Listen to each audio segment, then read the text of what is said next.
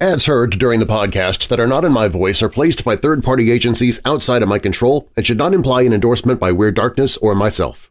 Stories and content in Weird Darkness can be disturbing for some listeners and is intended for mature audiences only. Parental discretion is strongly advised.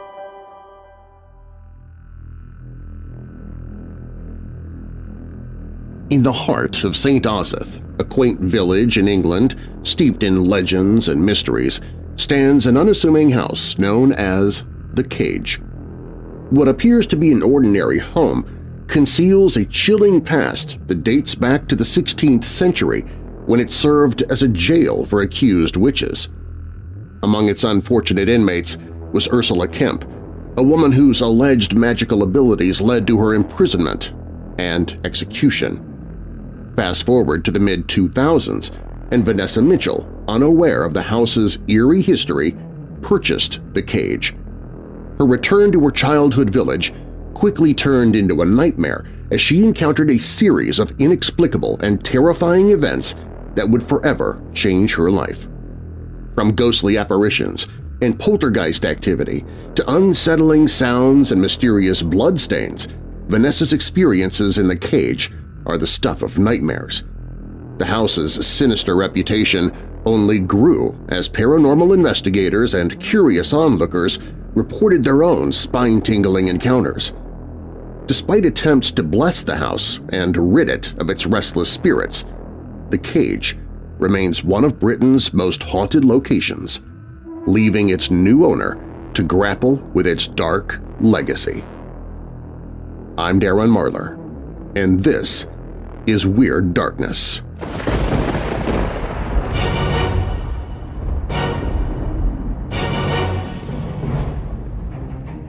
Welcome, Weirdos! I'm Darren Marlar, and this is Weird Darkness. Here you'll find stories of the paranormal, supernatural, legends, lore, the strange and bizarre, crime, conspiracy, mysterious, macabre, unsolved, and unexplained. Coming up in this episode, some ghosts just seem worth rooting for, no matter how they died or what they do. The Genna brothers of Chicago's Little Italy neighborhood were some of the most notorious bootleggers and gangsters in the city, until they weren't.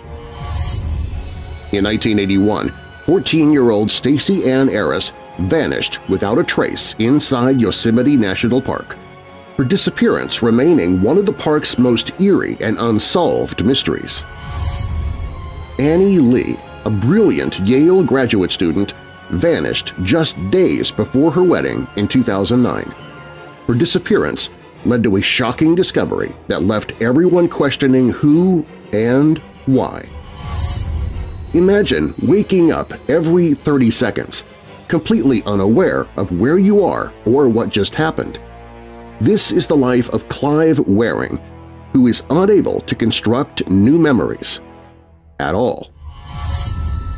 We'll look at how the growing cryptotourism industry offers a unique and interesting angle on exploring hidden corners of the globe, with searches for creatures like Bigfoot and the Loch Ness Monster among your travel choices.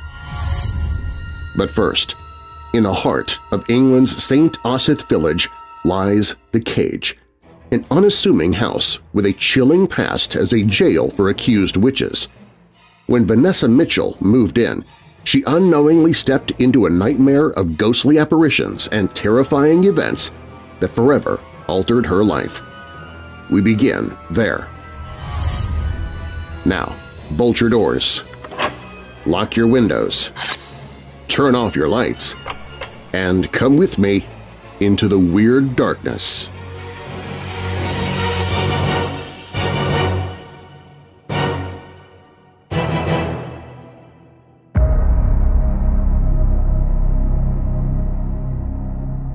In a small village in England, there is an old house that some people say is the most haunted house in all of Britain.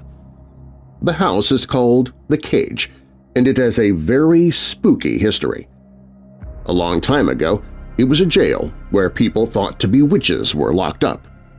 One of these people was a woman named Ursula Kemp, who was put in jail there in 1582 before she was killed for being a witch. In the mid-2000s, a woman named Vanessa Mitchell bought this house. She'd grown up in the village and came back after working in other countries. Vanessa didn't know it when she bought the house, but she was about to experience many strange and scary things there. These experiences would change her life forever. The Cage is in a village called St. Osyth. The village has many old houses around a monastery that was built about 900 years ago. The village has lots of spooky stories and mysteries of its own. One story says the village was named after a princess named Osyth. The story goes that some bad guys cut off her head, but she picked it up and carried it to a place where nuns lived. Of course, this is just a made-up story, but it shows how the village likes spooky tales. Another story says a fire-breathing dragon burned down the whole village in 1171. This probably didn't really happen either. It might have been a big fire that people thought looked like a dragon, or maybe even a UFO that people back then didn't understand. But the thing the village is most famous for is witches. In 1582, 13 women in the village were put on trial for being witches. 2 of these women were killed by hanging. One of them was Ursula Kemp. Ursula Kemp lived in St. Osyth and helped women have babies. She also knew how to make medicines that could help people feel better when they were sick. Some people even said she could remove curses from people. Today, we know that Ursula probably just knew a lot about plants and how to use them as medicine. She might have also been good at making people feel better just by talking to them. But back then, people didn't understand these things. They thought she must be using magic. Some people in the village started to say that Ursula was using her powers to hurt people instead of help them. They said she caused the deaths of a woman named Edna Stratton and 2 children, Joan Thurlow and Elizabeth Leatherdale. One woman, Grace Thurlow, said Ursula made her baby die because she couldn't pay for Ursula's help. Another woman, Alice Leatherdale, said Ursula hurt her daughter because she wouldn't sell her some sand. Even Ursula's own son, who was only 8 years old, said his mom kept spirits in the house and gave them beer and cake. The poor boy was probably just confused and scared. A man named Justice Brian Darcy said Ursula admitted to all of these things, but no one else heard her say it. It's possible that Ursula didn't really say these things at all. Ursula was put in jail, in the Cage. Then she was taken to another town called Chelmsford, where she was killed by hanging. The Cage was used as a jail for a long time after that, until 1908. Many years later, in 2005, Vanessa Mitchell bought the Cage. She knew it was an old jail, but she did not know about all the spooky things that had happened there. She'd been away from the village for a long time, working in other places. Vanessa felt like she was meant to buy this house. She didn't feel scared when she saw it, even though there was a sign outside that told about its history. What Vanessa didn't know was that many people who had lived in the house before her had seen and heard very strange things. One couple said they saw books flying off shelves by themselves. Many people who rented the house were so scared that they moved out right away, even if they had to pay extra money to break their rental agreement. As soon as Vanessa moved into the house, weird things started to happen. She would see doorknobs moving as if someone was trying to open the door, but no one was there. Things on shelves would move by themselves. Faucets would turn on when no one was near them. Sometimes she would even see spots of blood appear in the hallway. Even scarier, sometimes Vanessa felt like something was pulling her hair. Once she even felt like something hit her in the back. One person who visited the house said it felt like something tried to push them down the stairs. Vanessa's friend Nicole moved in with her. Nicole worked at a local pub and had heard many stories about the house. One story was about a family whose son started a fire in his room because he thought he was possessed by a ghost. On the day Nicole moved in, Vanessa saw something very strange. She was in the kitchen making tea when she heard footsteps behind her. When she turned around, instead of seeing Nicole, she saw a black fog floating through the door. Vanessa was so scared that she did not tell Nicole about it. Vanessa and Nicole found other strange things in the house. When they were cleaning, they found thousands of maggots under an old rug. The house always felt very cold, even when it was hot outside. Sometimes they could smell pipe smoke or freshly baked bread, even though no one was smoking or baking. One day, a 12-year-old boy named Freddie Young knocked on their door. He said his grandmother, who was a white witch, somebody who uses magic to help people, told him that he had to knock 3 times whenever he walked past that house. This was to show respect to the witches and keep away evil spirits. Later, Freddie told them he had seen an old woman looking out one of the windows of the house. At first, Vanessa and Nicole weren't too worried about these strange things. But soon, they started to get scared. The spooky events in the house started to get worse. Vanessa and Nicole would see tiny bright lights moving through the house. Their things would disappear and then show up in other rooms, as if someone had moved them as a joke. Sometimes when they tried to walk into the house, it felt like they were trying to walk through jelly. One Halloween, when Vanessa and Nicole were getting ready for a party, they heard a loud crash downstairs. But when they went to look, they couldn't see anything, but they both felt like something was there. Other weird things kept happening.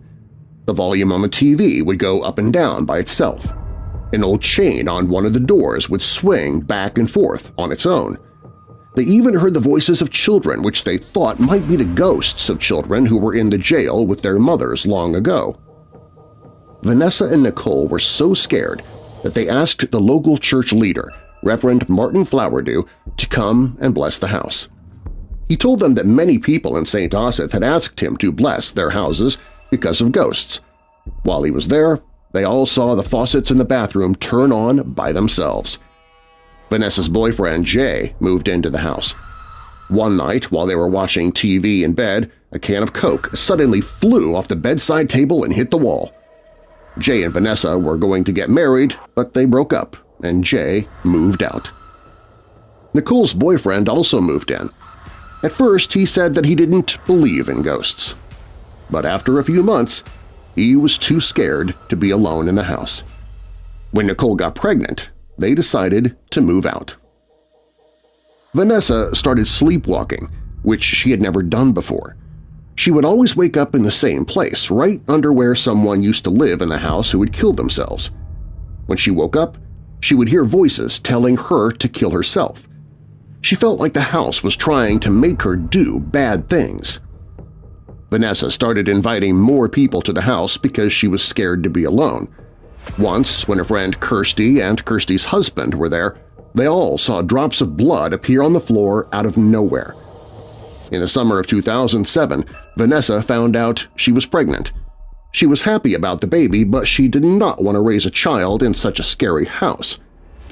As her pregnancy went on, the strange things in the house got worse. Once, while Vanessa was looking in a mirror, she felt like 2 invisible hands pushed her so hard that she fell down. Another time, a plumber who was fixing the bathroom ran out of the house because he heard heavy footsteps. Freddie Young, the boy who had knocked on the door before, came to visit again. He said his grandmother had put a spell on him to protect him from ghosts. Right after he had said this, he heard a voice near his ear saying, "That won't work here." Another time, when Freddie stayed overnight, he woke up and saw an old woman kneeling by him, touching his face and hair.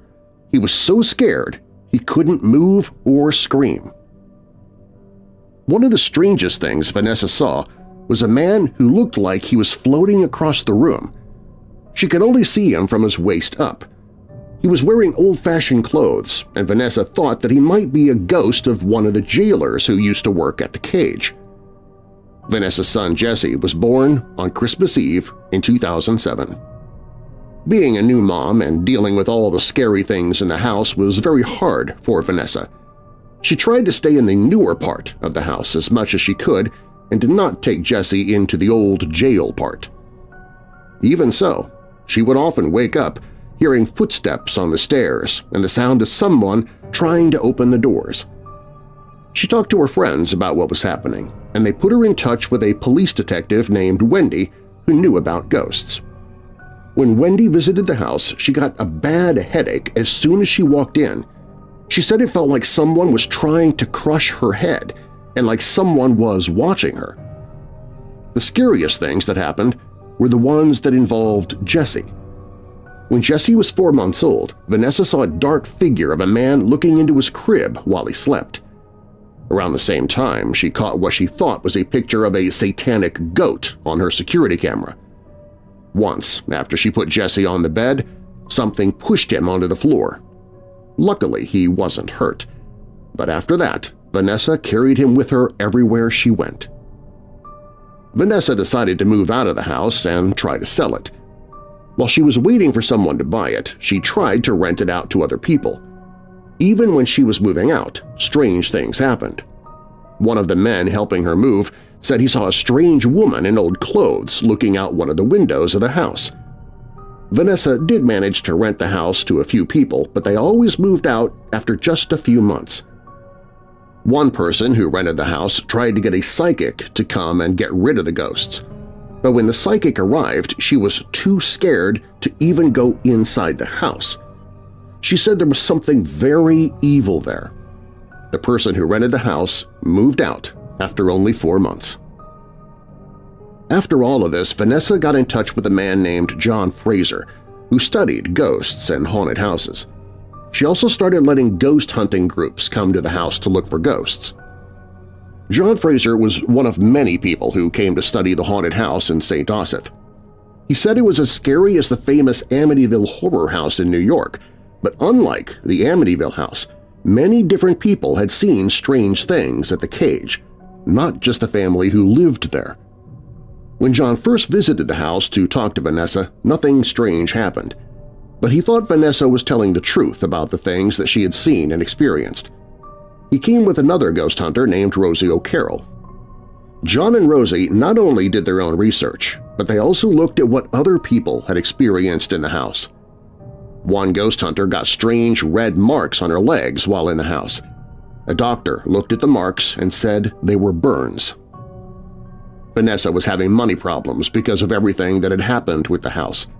She decided to let companies use the house for ghost hunts where people could pay to come look for ghosts.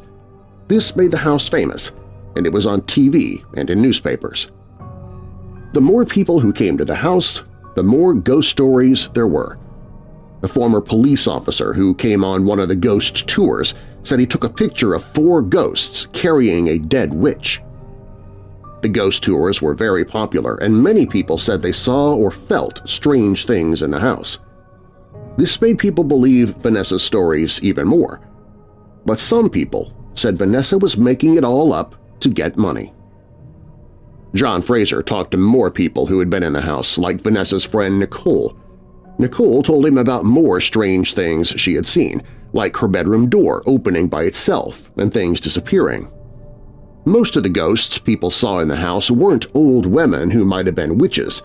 Many were men, and there were also the sounds of children. This made John think that there might be many different ghosts in the house, not just the ghosts of witches. In January 2020, Vanessa finally sold the house. She said she actually lost money on the house and didn't make any profit. She said that she had learned about being terrified of something you can't do anything about. The person who bought the house knows all about the strange things that have happened there, but they say they don't believe in ghosts. We don't know if they've seen or heard anything strange since they moved in. The cage is not just a normal haunted house with a scary history. It has many of the same things that happen in poltergeist cases. Some people think that the place where the cage is built might be special in some way. Maybe it's a place where ghosts or spirits can easily come into our world, like a door between our world and theirs. Unlike some haunted places, the strange things only seem to happen in the house or very close to it. Once people leave the house, nothing strange happens to them. We don't know if the person living in the cage now has seen any ghosts or has had any scary experiences. We also don't know if people who are curious about ghosts will cause problems by trying to visit the house.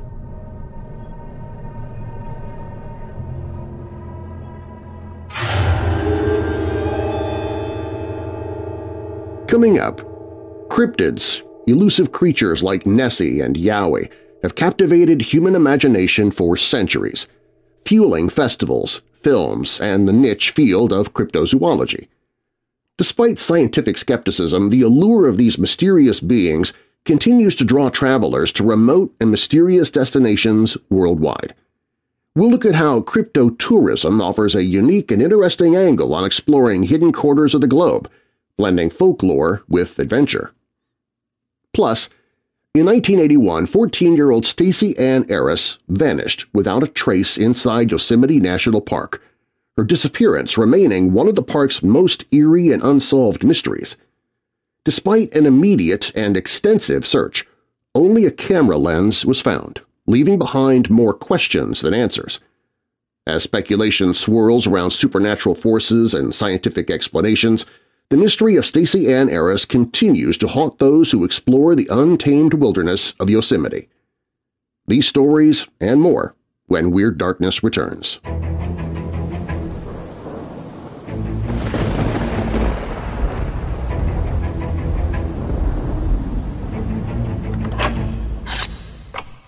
If you or someone you know is struggling with depression, dark thoughts, or addiction, please visit the Hope in the Darkness page at WeirdDarkness.com. There, I've gathered numerous resources to find hope and solutions. For those suffering from thoughts of suicide or self-harm, there's the Suicide and Crisis Lifeline, as well as the Crisis Text Line. Both have trained counselors at all hours to help those in need, and the page even includes text numbers for those in the U.S., Canada, United Kingdom, and Ireland. Those struggling with depression can get help through the 7 Cups website and app, and there's information for anyone to read more about what depression truly is and how to identify it through our friends at ifred.org. There are resources for those who battle addictions, be it drugs, alcohol, or self-destructive behavior, along with help for those related to addicts. The page has links to help you find a therapist or counselor, to find help for those who have a family member with Alzheimer's or dementia, help for those in a crisis pregnancy, and more. These resources are always there when you or someone you love needs them on the Hope in the Darkness page at WeirdDarkness.com.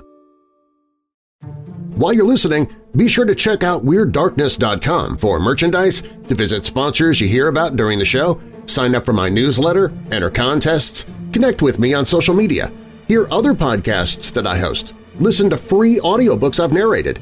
Plus, you can visit the Hope in the Darkness page if you're struggling with depression, dark thoughts, or addiction. You can find all of that and more at WeirdDarkness.com.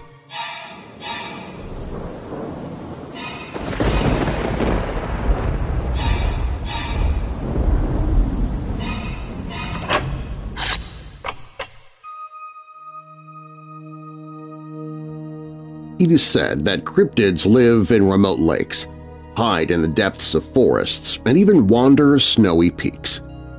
Still, science has not yet managed to uncover definitive proof of these fantastic creatures, which may or may not exist, but have certainly instilled fear and wonder in humans for thousands of years. West Africans have the swamp creature Ninkinanka. Japan has a giant octopus called the Akurukami, and Ireland has the carnivorous dog-otter hybrid known as Dobarchu. However, the ones that seem to attract the most attention from travelers are the Loch Ness Monster of Scotland, the Yeti in the Himalayas, the Yowie from Australia, and Bigfoot, a Chewbacca-type man-ape who reportedly generates more than $140 million a year for the American economy, according to the International Cryptozoology Museum in Portland, Maine. These fantastic beasts have inspired festivals, films, podcasts, and a niche field of study called cryptozoology.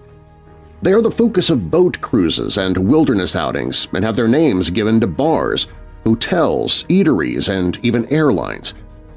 Just before the coronavirus pandemic broke out, one Scottish company spent nearly £2 million developing a new visitor center closely linked to the legendary Loch Ness Monster.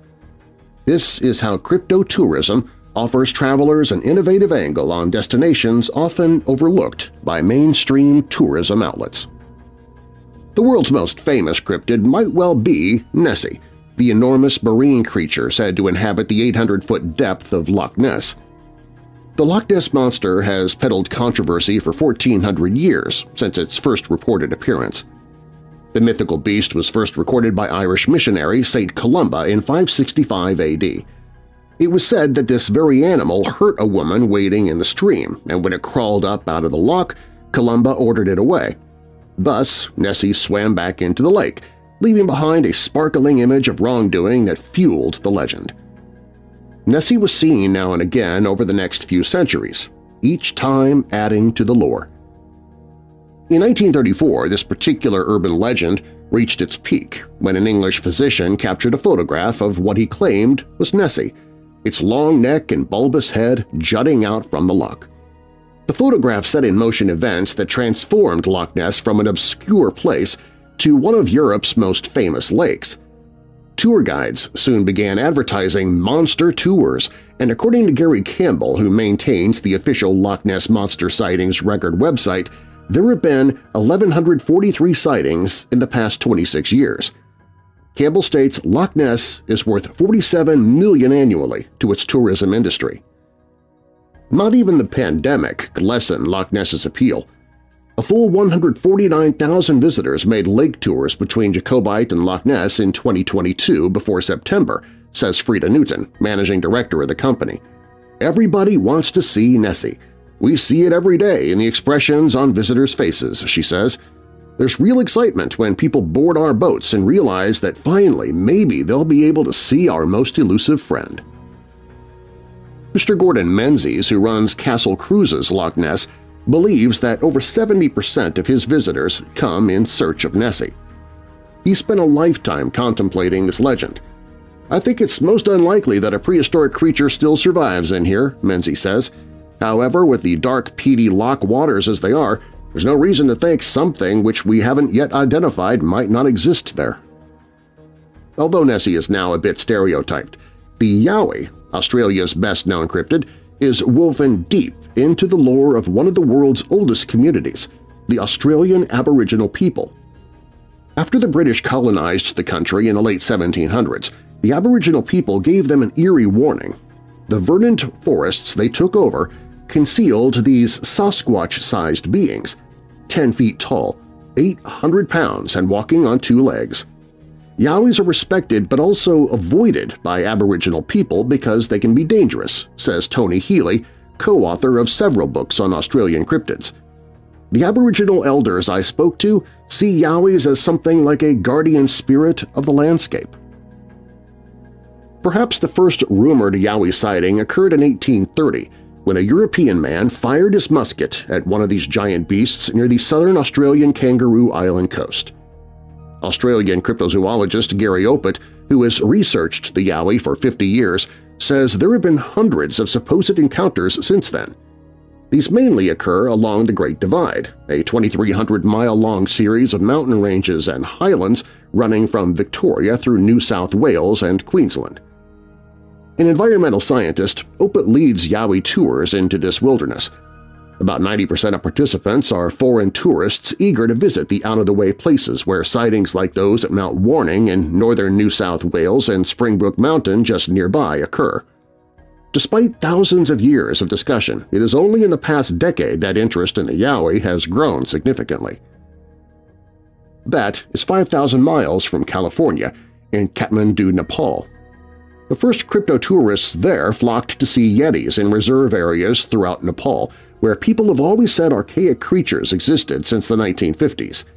The legendary Yeti, up to 6 feet tall and similar in appearance to Bigfoot and the Yowie, supposedly wanders the snowy peaks of the Himalayas. Apart from appearing in stories widely told through Nepal, Bhutan, India, and Tibet, the Yeti has a long history. All 6,000 years of it, says Ram Kapoor Pandey, a publisher of multiple books on the Yeti.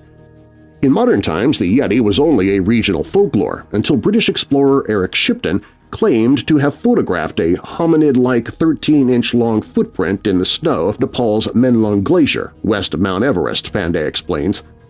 The photo appeared in newspapers and on television screens around the globe, sending hordes of explorers into the Himalayas on the trail of cryptids. As foreign visitors overwhelmed the country, the Nepal government introduced Yeti hunting regulations. All those engaged in it must take only pictures and not harm any creatures encountered. Over the ensuing decades, the Yeti became a powerful brand for Nepal's tourism industry. The foot of this animal is the emblem of the flag carrier Yeti Airlines, while hotels, restaurants, coffee shops, and travel companies all make money from its name. Early in 2019, the Nepal government made the Yeti the highlight of its tourism campaign, planting dozens of Yeti statues at major attractions. When people hear about Yetis in America or Europe, they think, "That's interesting. That will be challenging." Now it's a part of their memories. Travelers hoping to see one of these beasts should visit Mahalangur Himal. This rugged Himalayan area, boasting several of the world's highest peaks such as Mount Everest, is key habitat for the Yeti and the site where most sightings occur, according to Pandey. Visitors to this region will hear numerous Yeti stories from the locals. An old folk tale in a Himalayan monastery relates how the Yeti was born to a Tibetan mother and a Mahalangur giant ape, Pandey says. Other Nepalese find the whole thing quite suspect. Sushil Nepal, a veteran tour guide from Kathmandu, says that when he was small, he regarded Yetis as hoaxes. Now, if his customers ask about these creatures, he explains that they are widely believed in Nepal to be myths. Sushil Nepal admits that he's not a fan of cryptotourism, which detracts from the country's mountainous architecture and ancient traditions. The Yeti is not going to help Nepal's tourism industry, he states. We have numerous intangible cultural heritages as well as many sites that can actually be seen. We should highlight the rich diversity of Nepal's natural beauties and how feasible it is for outside investments. Many researchers are equally skeptical. In 2017, DNA analysis of teeth, hair, and wool said to be those of the Yeti, published by Proceedings of the Royal Society B, revealed that this mythical creature might well have been based on real animals, the brown and black bears of the Himalayas. Experts have also tried to explain Australian cryptids and the Loch Ness Monster using science, yet these legends persist. People have always been interested in those aspects of nature that go beyond our understanding, Opit says, and I don't think that's going to change anytime soon.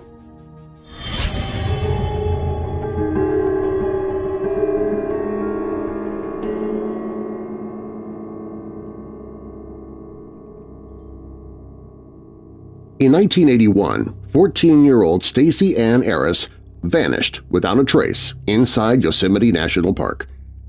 Her disappearance remains unsolved to this day. Yosemite National Park has a strange history of people going missing and eerie occurrences, but Arras's case is particularly noteworthy given the complete lack of evidence. Many people attribute her disappearance to supernatural forces. While there is likely a scientific or logical explanation for what happened to Stacey Ann Arras on July 17, 1981, the truth about her going missing is as eerie as any supernatural mystery. Arras separated from the group she was traveling with, which included her father and 6 others. They were on horseback and had reached Sunrise High Sierra Camp when Arras went off alone into the mountainside to snap pictures of a beautiful lake. The camp was a tourist attraction, and Arras would have been visible from the other side of the lake. As the group rested, Arras asked her father if she could hike down to the lake to take some pictures. Her father refused, but Arras left the group anyway. The tour guide later remembered seeing her standing on a rock about 50 yards south of the trail. The trail to the lake was only 1.5 miles long. This was the last time anyone reported officially seeing Arras. When Arras wandered off that day, the 77-year-old man from her camp trail group accompanied her, but soon sat down to rest. Arras moved ahead. When Arras didn't return, the man started looking for her and organized the rest of the party to conduct a more intensive search. He reported talking to a group of hikers, but they said they had not seen her. although the search began only a few minutes after Arras vanished, no one could locate any trace of the 14-year-old girl other than the lens from her camera, found inside the grove of trees she had gone into before disappearing. Immediately prior to her vanishing, Arras had the following items on her person. She was wearing an ankle bracelet and possibly stud earrings, and she carried binoculars and a camera. None of these items have ever shown up again. A seasoned mountaineer noted in an online forum that if Arras had lost her lens cap, it shouldn't necessarily be considered a sign of foul play. Lots of folks lose those caps. The search for the girl began immediately after she disappeared, involving roughly 150 people, including 67 Mountain Rescue Association volunteers, dogs, and helicopters canvassing a 3 to 5 square mile area around Sunrise Lake. Despite these efforts, the camera lens remains the only piece of evidence. According to a 1981 Fresno Bee news article, it was too dry in the area, and the dust from civilization hung upon the hills. On a forum dedicated to solving mysteries, Redditor Hector Abella showed how the environment, including wind, trees, and canyons, can disrupt our understanding of hearing. She left the group for a while in untrailed countryside, which is very dangerous if you don't have navigation tools and know how to use them. But she was also likely off guard, with the open air and sunshine leading to relaxation.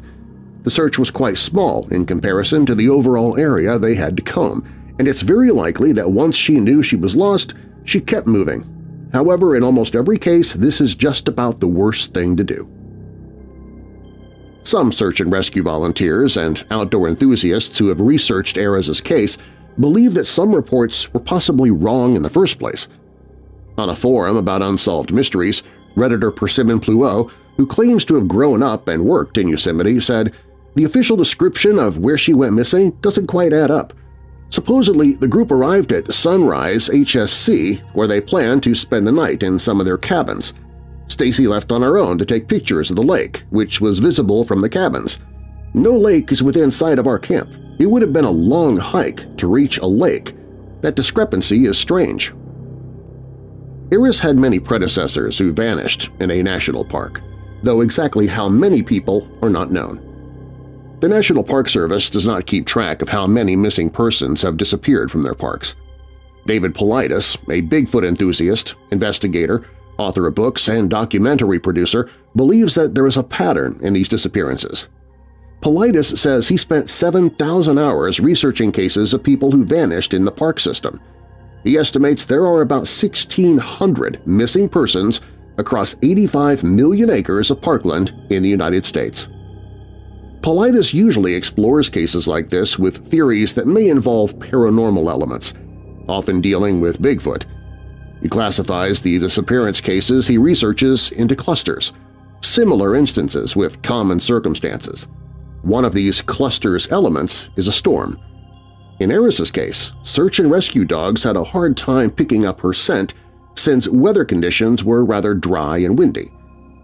According to a story in the Fresno Bee at the time of Arras's disappearance, park officials said Stacy was having some family or school troubles, and she missed her teenage boyfriend. Maybe the kid ran away or just took a walk into the woods. However, Linda Abbott, a spokeswoman for the National Park Service, contradicted this, noting that Arras was last seen by her father, who advised her to change out of her flip-flops. There are more bears in Yosemite than anywhere else in the contiguous United States. Black bears account for approximately 300 to 500 of these inhabitants and are a common sight at the park. According to park policy, keep bears at least 50 yards away. Therefore, if you see one while hiking on less developed terrain, be sure to maintain that distance. The chances of encountering a bear while in places such as Yosemite are small. No one has died from a black bear attack in 17 years. Thus, when people make statistical arguments against the possibility of a bear having killed Arras in Yosemite National Park, these are based on relevant information. One of the common themes of David Paulides' cluster is drowning. State records show the top incident resulting in loss of life over the past 10 years in national parks is drowning. Although Arras disappeared during her trip near a mountain lake, it is possible she might have fallen in. The search and rescue team brought in divers and dogs around the lake, but found nothing. Although there's little evidence to suggest that Arras was a victim of murder, some still speculate she might have been. Investigators have not ruled out such a possibility. Redditor Quarantinia shared their thoughts on the Unsolved Mysteries forum. Even if it's possible or probable that she got lost and didn't realize it and wandered away, once lost, most people keep moving. This is the worst thing to do. It puts searchers even farther behind. A point which emerges now and then is that she was just a couple of meters away from the shouting range. The wilderness resolves sound. I've spent enormous pieces of time hiding from searchers as a training subject, and even I'm sometimes surprised at the variability of sound. Overall, the case of Stacey Ann Arras remains one of the most perplexing and haunting mysteries in the history of Yosemite National Park. Despite extensive search efforts and numerous theories, the young girl's fate continues to elude investigators, leaving behind only questions and a lingering sense of unease.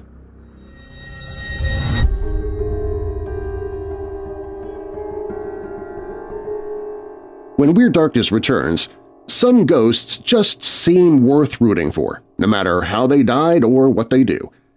Maybe they're murder victims, parents looking for their lost child, or witches who were killed long ago. Some ghosts are stuck in our world and could use a little pat on the back.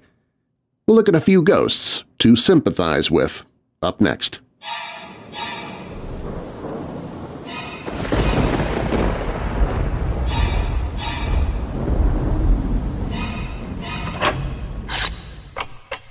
As you know, I've been working to lose weight for a while, but I love bread, which is pretty much 100% carbs. One slice of wheat bread is about 12 carbs. That's 24 carbs if you're making a sandwich, and that's just the bread before you put anything into the sandwich.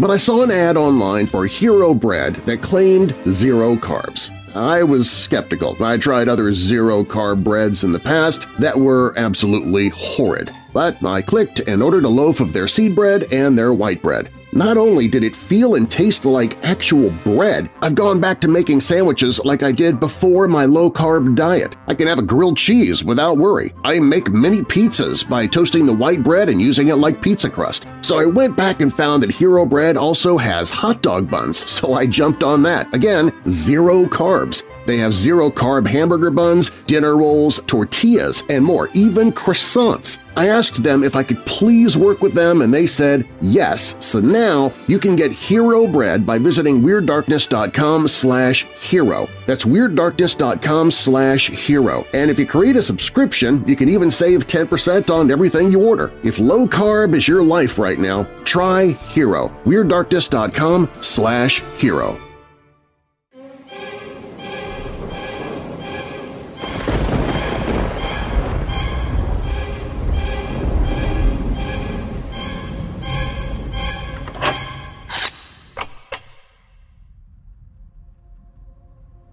However they died, and regardless of what they were up to, there are simply some ghosts you have to root for. They are probably victims of murder or maybe parents who desperately searched for their child when alive. Perhaps they were witches, killed in violent ways many years ago. Whatever the case, they're stuck in our world and need a little applause, a bit of good news. Some good ghosts are gentle and friendly, while others are angry and vengeful. No matter their nature, when they died, something changed for these ghosts, leaving them in an in-between state, not people but always around you. Now and then they stick around just to help get their own murders straightened out, which isn't such a bad thing. Ruth Blay was a schoolteacher who delivered a stillborn child. Because she wasn't married, she didn't want to tell anyone and buried the tiny body under some floorboards in her school. A student saw this, reported it to authorities, and Blay was arrested for murder. After a hasty trial, she was hanged, dying just minutes before an amnesty arrived. She is said to haunt New Hampshire's Portsmouth graveyard with her child. Many townspeople thought the death penalty was too harsh and tried to defend her, but had no success. Sheriff Thomas Packer, who oversaw her hanging, is said to have moved up the execution time to go eat dinner. His entire family, including a daughter, died young after his death. This wasn't his only hanging. He also executed 2 other women for the same crime, concealing a bastard child. Not very cool at all. Under the surface of her refined exterior, Delphine LaLaurie was a serial killer. She was an affluent and stylish woman who owned a mansion with her husband in New Orleans' French Quarter in the 1830s. A fire swept throughout her house, revealing a secret attic room filled with horrors. Evidence showed that slaves were chained and tortured there, some meeting their death in that chamber. The true horror was for those who survived, dying among human remains. These ghosts are angry, and with good reason. The LaLaurie Mansion is probably the most well-known haunted site in New Orleans and has been resold multiple times due to supernatural occurrences. The LaLaurie family escaped unscathed, so these spirits are unlikely to find peace. After the 4th husband of Alice de Keiteler died in Kilkenny, Ireland, she was accused of causing their deaths by the combined offspring from all those marriages. The bishop, wanting to regain ecclesiastical power in the town, declared that there was a coven of witches and made de Keiteler its head. She fled town, but her maid was executed for witchcraft after being tortured into confessing. Some folks think the ghost is actually that of the servant, not de Keiteler herself. Either way, it shows that whenever church and law mix, they can make an unholy brew.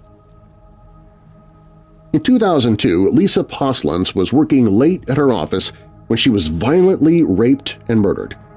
Janitor Rui Marquez was questioned, but a DNA test cleared him of any wrongdoing. Nonetheless, his response was crucial to solving the case.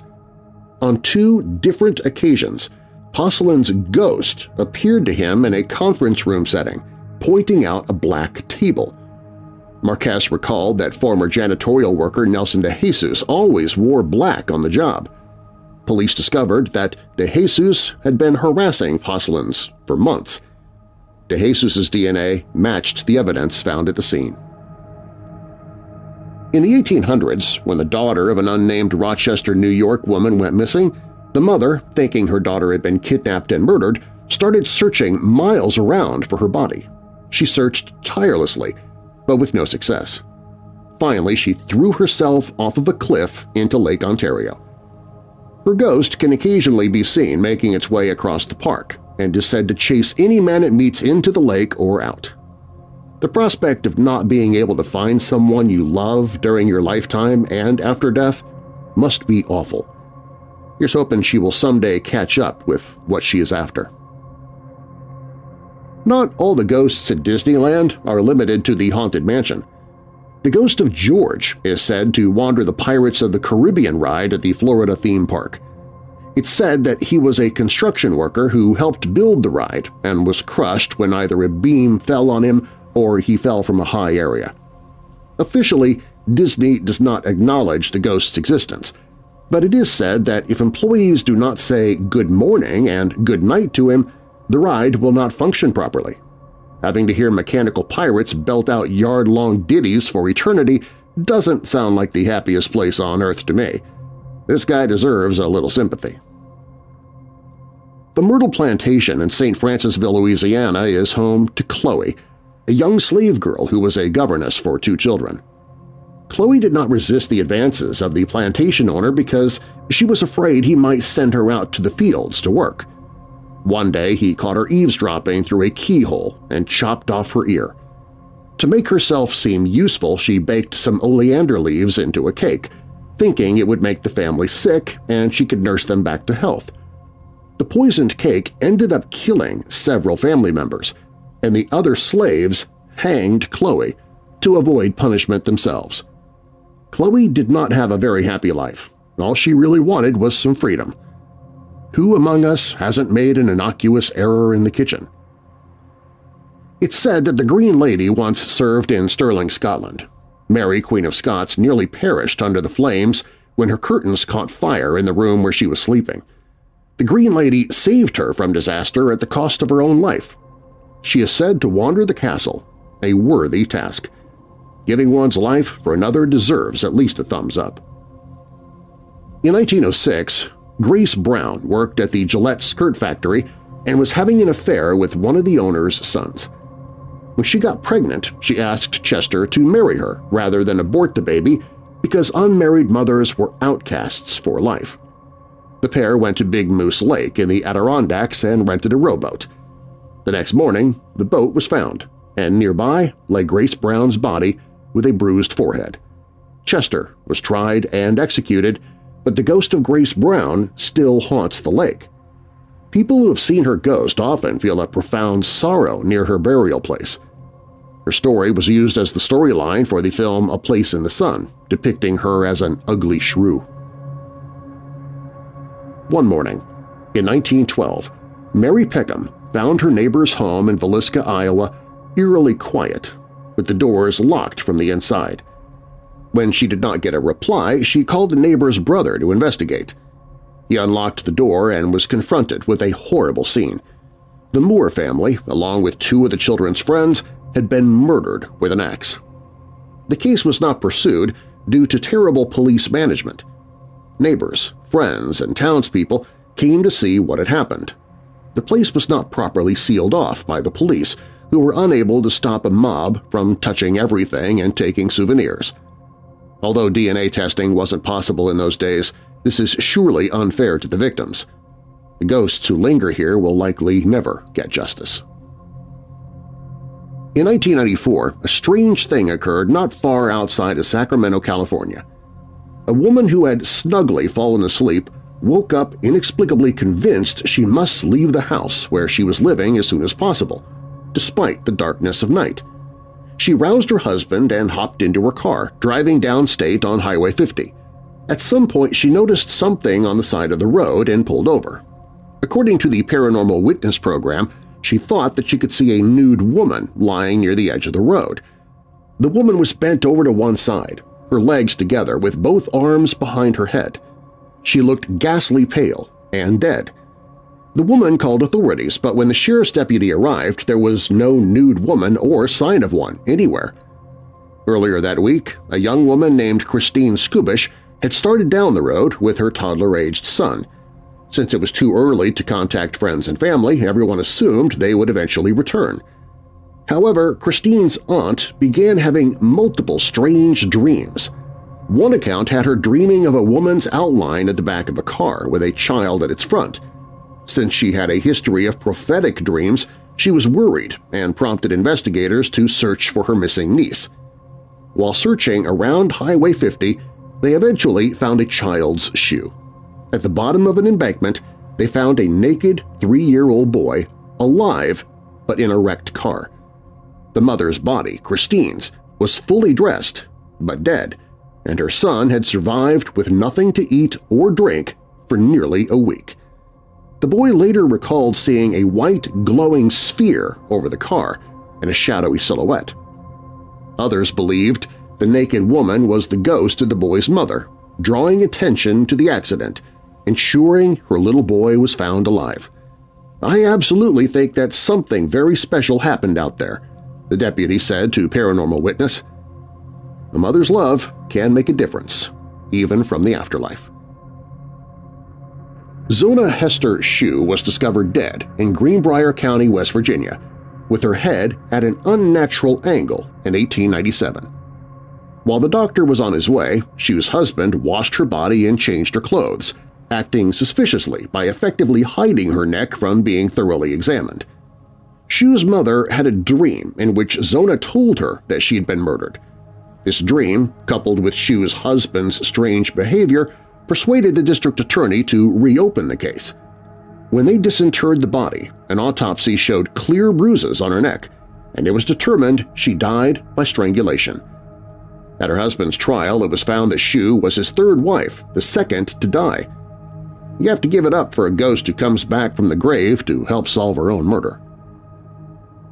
A famous ghost in England, Dorothy appears consistently at various locations at Raynham Hall, Norfolk, in a brown dress. Dorothy desired to marry Lord Charles Townshend, but her father would not allow it. Townshend married another woman, but after that wife passed away, he returned to Dorothy. Dorothy had an affair during Townsend's marriage, which angered him when he found out years later. It is said he locked her in a room for the rest of her life and would not let her see her children.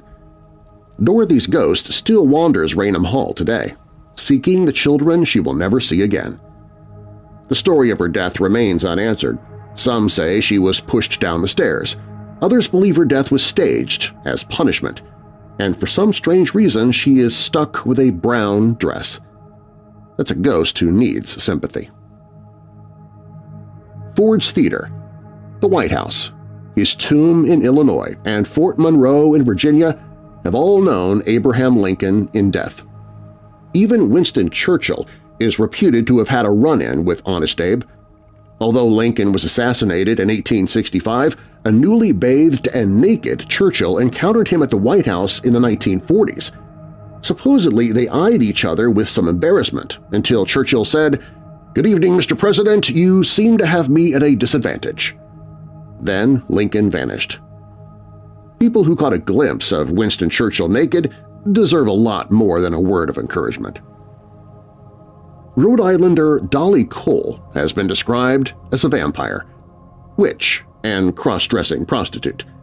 Whatever she was, people thought she was weird and were afraid of her. It is said that the townsfolk killed her child by burning down her house, but how she died is not clear.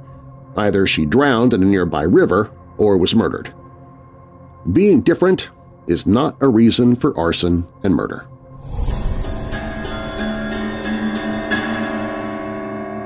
When Weird Darkness returns, imagine waking up every 30 seconds completely unaware of where you are or what just happened.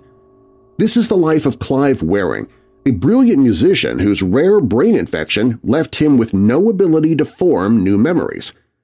How do you navigate a world where every moment places you in constantly unfamiliar surroundings with no memory of how you got there or what you even did a few seconds before?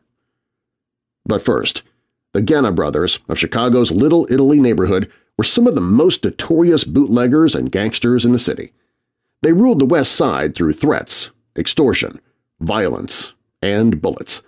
However, their reign began to crumble on May 26, 1925, when Angelo Genna was gunned down by rival gangsters. That story is up next.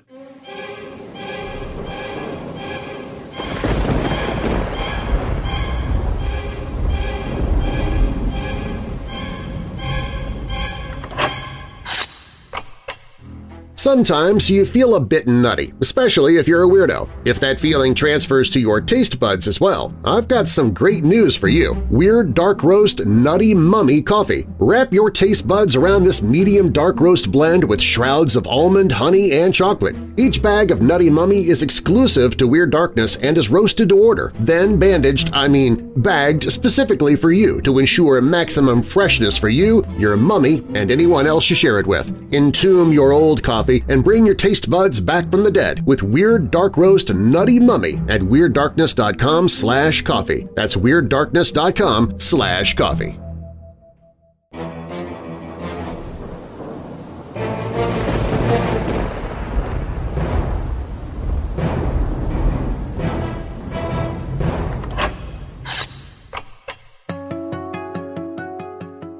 The Genna brothers of Chicago's Little Italy neighborhood were among the worst of the city's bootleggers and gangsters. They ruled the West Side by threats, extortion, violence, and bullets, but their grip on the territory fell apart on May 26, 1925, when Angelo Genna was gunned down by rival gangsters. Angelo had long been considered the toughest and most brutal of the Genna brothers. It was Angelo who created the brothers' first Black Hand extortion schemes and essentially launched them into a life of crime. When he married Lucille Spinola, a member of one of the city's wealthiest and most prominent Italian families, the Gennas achieved society status in the city. The wedding turned out to be one of the largest in Chicago history. After the wedding, the newlyweds moved into the fashionable Hotel Belmont near the lake. They were hunting for houses but couldn't have been happier in a neighborhood that was then occupied by leading Chicagoans like former Mayor Thompson, who lived just across the street. Like his brother Tony, Angelo loved the opera and loved to play host to local and visiting performers, all of whom were delighted to accept his hospitality. In May 1925, Angelo and Lucille found a home in suburban Oak Park and began making preparations to move. On the morning of May 26th, Angelo set out in his roadster coupe to pay for the new house in cash. He drove south from Belmont Harbor on Sheridan Road and then turned southwest on Ogden Avenue, which at that time extended all the way to Lincoln Park. As he approached Hudson Avenue, a large black touring car carrying 4 characteristically unknown assailants, as the Chicago Tribune described them, sped up next to Genna's car. The passengers fired a dozen shotgun blasts into Angelo Genna's car, causing him to lose control and crash into a lamppost. The gunmen sped off, leaving Angelo to die. Genna was rushed to the hospital, and as he lay on his deathbed, Police Sergeant Roy Hessler pleaded with him to name the men who attacked him. "You're going to die, Angelo," he said. "Tell us who bumped you off." But Genna just shrugged his shoulders and closed his eyes. He died a short time later, never revealing the names of the men in the black touring car. The police suspected members of the North Side Gang, including George Moran, Jaime Weiss, and Vincent Drusi, who were still seeking revenge for the murder of Dean O'Banion, which had occurred the previous fall. But as the newspaper said, you'll know who murdered Angelo when the next big guy in the neighborhood is murdered. The next big guys to be killed, though, weren't gangster rivals. They were members of the Genna family. Angelo's funeral, like his wedding, was one of the grandest in the city's history. Cardinal Mundelein refused to allow him a church funeral, and so he was buried at Mount Carmel Cemetery in unconsecrated ground, just steps away from the resting place of Dean O'Banion. Thousands of dollars were spent on flowers, and Al Capone sent an 8-foot-tall arrangement of lilies. At the graveside, which saw thousands in attendance, a quartet of police officers from the Genna's local Maxwell Street station frisked everyone for weapons. On June 13, less than 3 weeks later, Mike Genna joined his brother in death. The occasion of his murder turned out to be a complicated double cross that was played out on the city's south side. The principals were 4 members of the Genna gang – Mike Genna, Samutz Amatuna, John Scalise, and Albert Anselmi, and the same 3 men believed to have killed Angelo on May 25 – Weiss, Moran, and Drusi. A few days earlier, the North Side Gang members had approached Amatuna and promised him a payoff if he would deliver Scalise and Anselmi, believed to have killed O'Banion, into their hands. They wanted them brought to the corner of Sangamon and Congress Streets at 9 a.m. on June 13th. Weiss, Moran, and Drusi would then drive past and gun them down. Amatuna pretended to accept the offer, then told Scalise and Anselmi about it. Angry, they told Mike Genna, who put together a double-cross. That morning, Moran and Drusi were waiting in their cars at the corner, confident that 2 of their sworn enemies would soon be dead. Suddenly, a large black car raced past them, and shotguns were fired from the windows. Glass shattered, and pellets pounded into Moran and Drusi's car. Both men were wounded, but managed to return fire. They roared off in pursuit of the black car, but their own vehicle was too badly damaged to give much of a chase. They abandoned it on Congress Street and then collapsed on the sidewalk in pools of blood. Both men ended up in the hospital, where they recuperated for weeks. Meanwhile, the shooters in the other car were speeding south on Western Avenue. At 47th Street, they passed by a northbound detective squad car that was driven by Harold Olson. His commander, Michael Conway, was in the car, along with detectives William Sweeney and Charles Walsh. Recognizing Mike Genna at the wheel of the other car, Conway ordered Olson to turn around and go after the speeding sedan. The detectives were in a foul mood. 3 of their fellow officers had been murdered by gangsters the previous week, and it's likely they were looking for a little payback. The Gennas hadn't been involved in the police officers' murders, but at that point any gangsters would do. With its siren clanging, the squad car spun around and chased after Genna's car, reaching speeds of up to 70 miles per hour. At 59th Street, a truck pulled out into the avenue, forcing Genna to slam on the brakes and swerve. He slammed into a telephone pole. Unhurt, the mobsters jumped out of the car with shotguns in hand. The squad car screeched to a halt a few feet away, and the detectives scrambled out, their revolvers drawn. "Why didn't you stop?" Conway demanded. "Didn't you hear our gong?" The gangsters raised their weapons and fired. Conway went down with a load of buckshot in the chest. Walsh and Olson were also shot. Sweeney, the youngest officer, crouched behind the squad car and began firing over the hood. At that time, Southwestern Avenue was largely an industrial area, filled with factories. Soon, hundreds of workers began pouring out into the street. Factory whistles blew out a warning and riot calls began coming into the switchboard of the local police station. The gangsters fled, but Sweeney bravely followed, a revolver gripped in each hand. The gangsters ran across a vacant lot, and Scalise and Anselmi ducked into an alley. Genna ran on alone and then turned to face the advancing detective. He raised his shotgun and pulled the trigger, but both barrels were empty. He tossed the gun and ran toward a house beyond the empty lot. Sweeney fired. Genna was hit in the upper leg, but he kept going.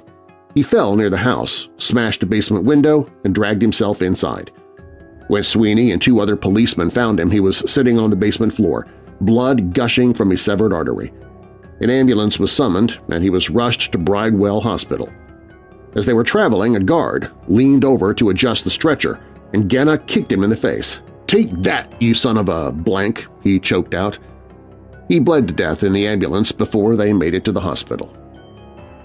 Scalise and Anselmi managed to escape from the scene, but unbelievably decided to go into a dry goods store on 59th Street to replace the hats they had lost while running away. The police were still swarming all over the area, but the gangsters thought little of going into the store. The proprietor, though, Edward Isaacson, was immediately suspicious of the pair. He had heard the gunshots and sirens and knew that something had happened nearby. When the two bedraggled men came into the shop, their clothing torn and dirty, speaking in a foreign tongue, he refused to sell them anything. The two gangsters retreated from the shop, and seeing a streetcar coming to a stop at the corner, they ran for it. At the same time, another police car came roaring down Western Avenue. Isaacson hailed it and pointed at the two men, which he was now convinced had something to do with the guns and excitement. The streetcar was just starting to move when the police pulled Scalise and Anselmi off the rear platform. They were taken to the Central Detective Bureau and grilled by Chief of Detectives William Shoemaker, who questioned them through an interpreter. They were charged with first-degree murder for the slaying of the detectives. In a radio broadcast, State's Attorney Crow stated, "These men will go straight to the gallows." He assigned Assistant State's Attorney McSwiggan, the young, hanging prosecutor, to the case. Capone shed no tears over the deaths of Angelo and Mike Genna. Although their role in the syndicate had been indispensable to Torrio's master plan, their greed, treachery, and bloodlust had made them problematic allies.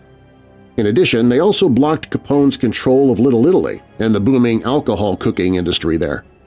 The Gennas had also made too much of their prestige from the presidency of the Unione Siciliani, which Angelo gained after Mike Merlo's death. Since Capone was not a Sicilian, he could not even qualify for membership in the organization, but he did have plans to dominate it by installing his own officers in key positions. The Gennas had been in the way. Angelo had taken over the president's chair, but Capone wanted his consigliere, Tony Lombardo, in the top spot.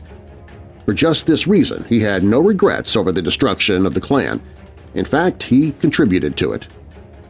According to an informer in Little Italy, Mike Genna was doomed that day, no matter how things turned out. The source told the police that Scalise and Anselmi had secretly defected to Capone and had accepted a contract from him to kill Genna. As Mike drove them down Western Avenue after the attempted hit on Moran and Drusi, he was actually being taken on a one-way ride by Scalise and Anselmi and by Al Capone. Tony Genna was the next to die. On July 8, a member of the Genna gang, Giuseppe Nerone, known as Il Cavaliere, telephoned Tony. Nerone had been unhappy with his position in the Genna organization for some time. He felt the brothers didn't appreciate his talents and was likely thinking that by killing off the rest of the Gennas, he could get a bigger piece of Little Italy for himself. Nerone told Genna that he had important information for him and wanted to meet him in front of Catilla's grocery store on Grand Avenue at 10:30 a.m. When Genna arrived, the two men greeted one another, and then Tony was given a version of the Chicago handshake. As Nerone embraced Genna in greeting, an unknown associate stepped out of a doorway and fired 5 shots into Genna's back. Dying in the county hospital, Genna whispered to his mistress, Gladys Bagwell, a name that sounded like Cavallero. The police searched for a non-existent Italian by that name instead of Nerone the Cavaliere, and by the time they realized their mistake, Nerone had been shot to death in a North Side barbershop. Detectives believed that Nerone was coaxed into killing his boss and then taken out to get him out of the way. But who talked him into it? The cops were divided, some suspecting Vincent Drusi and others Al Capone. Tony was buried next to Angelo in Mount Carmel Cemetery. One of the mourners, noting the proximity of Dean O'Banion's grave, quipped, "When Judgment Day comes and them 3 graves are opened, there'll be hell to pay in this cemetery." The surviving Gennas fled Chicago in panic. Jim went to his native Sicily and Sam and Pete went into hiding outside of the city. Jim was later arrested for theft and spent 2 years in prison. All 3 brothers eventually returned to Chicago, but their power had been broken. They lived out the rest of their days in obscurity, importing cheese and olive oil.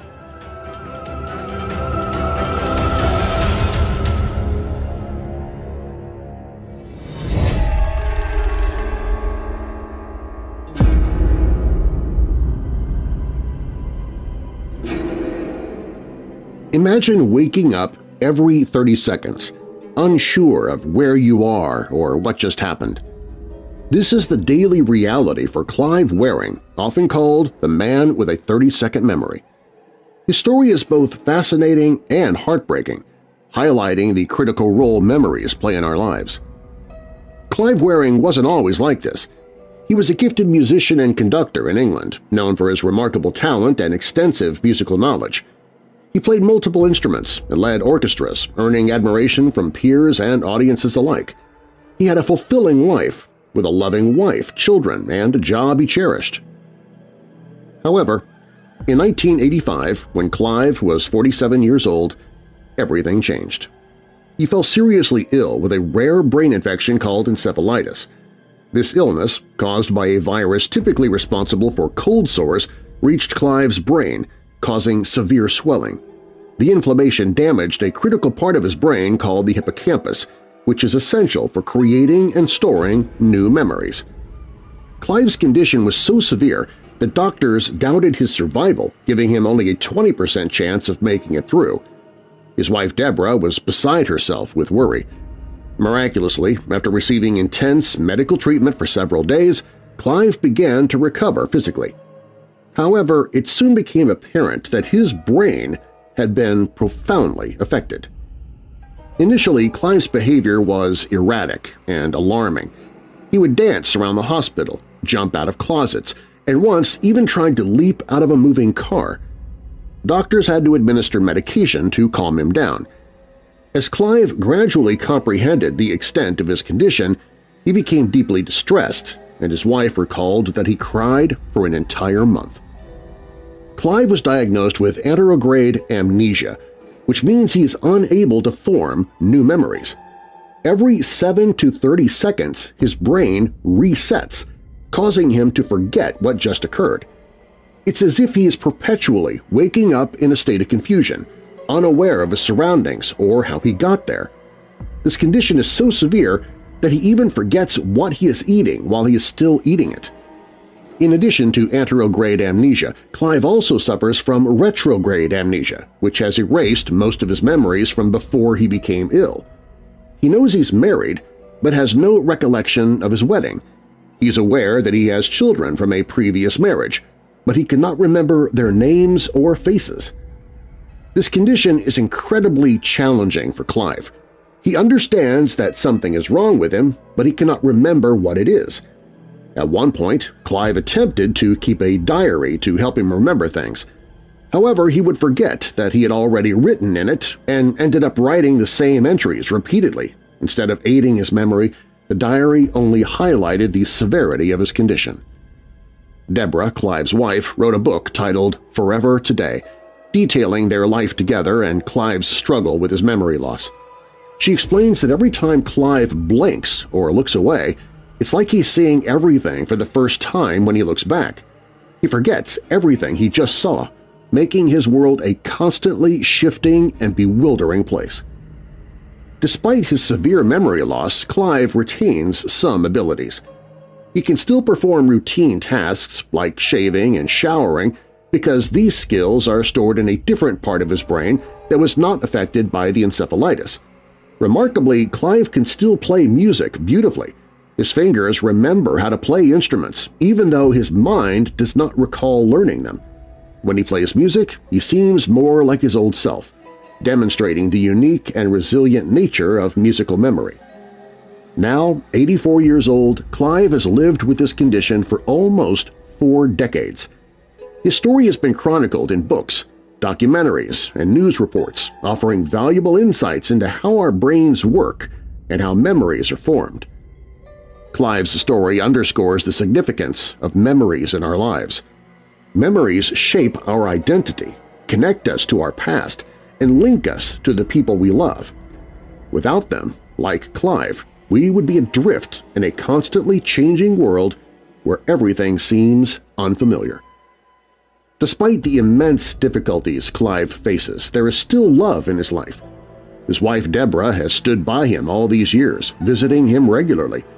Every time she enters the room, Clive is overjoyed to see her, as if it has been years since they last met, even if she only stepped out for a moment.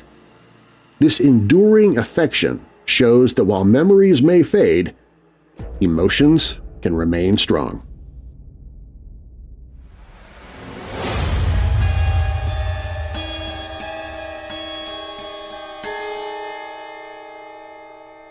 Up next on Weird Darkness, Annie Lee, a brilliant Yale graduate student, vanished just days before her wedding in 2009.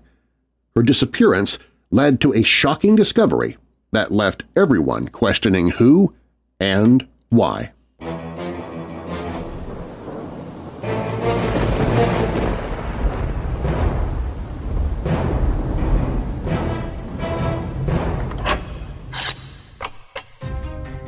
Algernon Blackwood's novella The Willows was originally published as part of Blackwood's 1907 collection The Listener and Other Stories. It is one of his best-known works and has been influential on a number of later writers. In fact, horror author H.P. Lovecraft considered the story The Willows to be the finest supernatural tale in English literature, and you can hear the story The Willows by Algernon Blackwood absolutely free. Visit the audiobooks page at WeirdDarkness.com to find it. The Willows by Algernon Blackwood at WeirdDarkness.com/audiobooks. If you like what you're hearing on Weird Darkness, please share it with someone you know who loves the paranormal or strange stories, true crime, monsters, or unsolved mysteries like you do. You can email me and follow me on social media through the Weird Darkness website. WeirdDarkness.com is also where you can find information on sponsors you heard during the show, listen to free audiobooks I've narrated, get the email newsletter, find other podcasts that I host. You can visit the store for creepy and cool Weird Darkness merchandise. Plus, it's where you can find the Hope in the Darkness page if you or someone you know is struggling with depression, addiction, or thoughts of harming yourself or others. And if you have a true paranormal or creepy tale to tell of your own, you can click on Tell Your Story. You can find all of that and more at WeirdDarkness.com.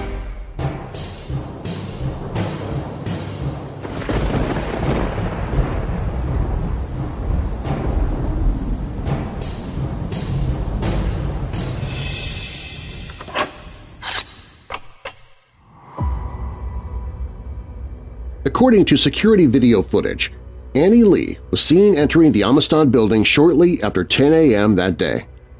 By 9 p.m., her housemates contacted authorities when she did not return home. Despite several attempts to contact her, she did not respond. Upon reviewing the security recordings, the police discovered that she had not left the Amistad building.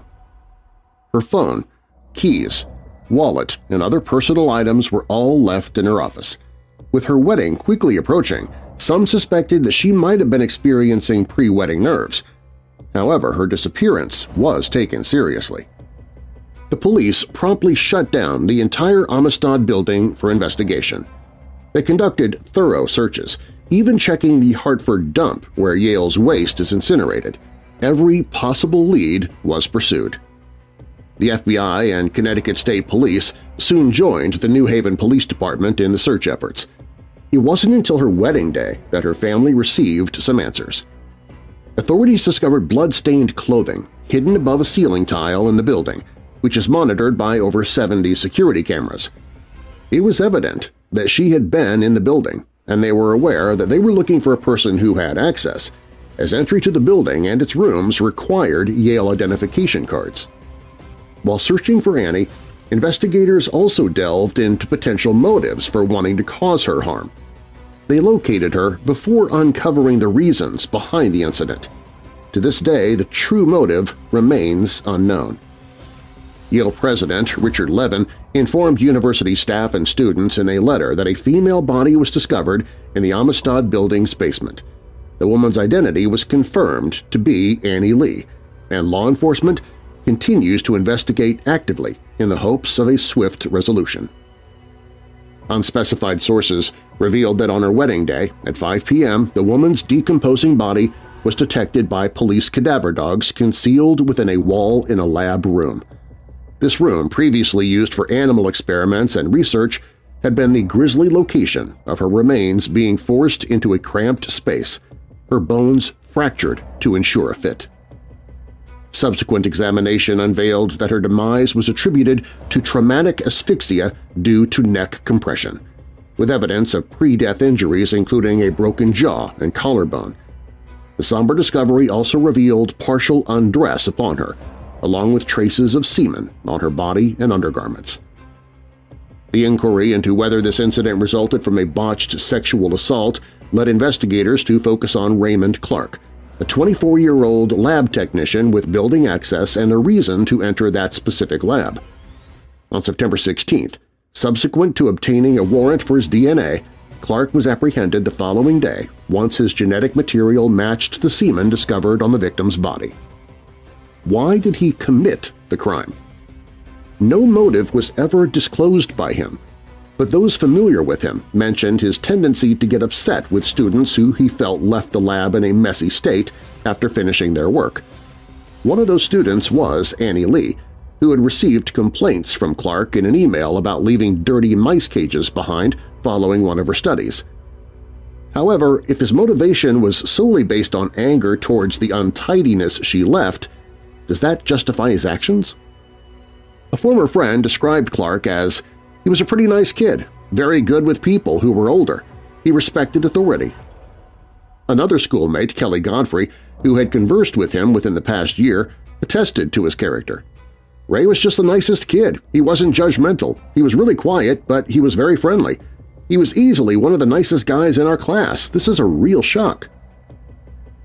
However, insights into another aspect of his character were provided by Anna Marie Goodwin, a neighbor who highlighted his conduct towards his girlfriend, Jennifer Romadga, with whom he also worked at the Yale lab.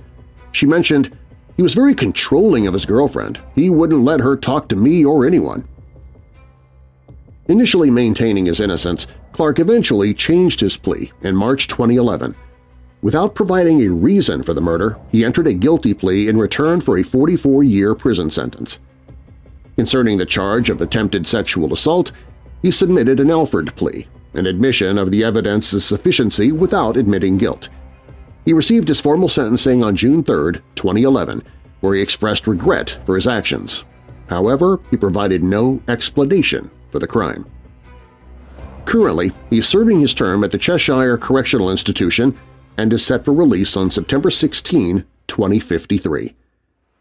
Annie Lee was adored by many, with memorials held in both California and New York. Her funeral was streamed live on the Internet.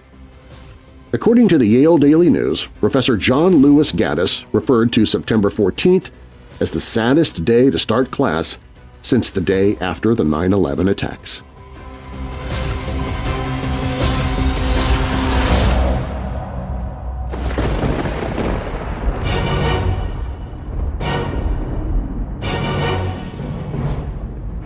Thanks for listening. If you like what you heard, be sure to subscribe so you don't miss future episodes. All stories used in Weird Darkness are purported to be true unless stated otherwise, and you can find links to the authors, stories, and sources I used in the episode description, as well as on the website at WeirdDarkness.com. Weird Darkness is a registered trademark. Copyright Weird Darkness. And now that we're coming out of the dark, I'll leave you with a little light. Matthew 6, verse 15. As Jesus taught his disciples to pray, he reminded them, "But if you do not forgive men their sins, your Father will not forgive your sins." And a final thought. When looking at faults, use a mirror, not a telescope. Yazid Ibrahim. I'm Darren Marlar. Thanks for joining me in the Weird Darkness.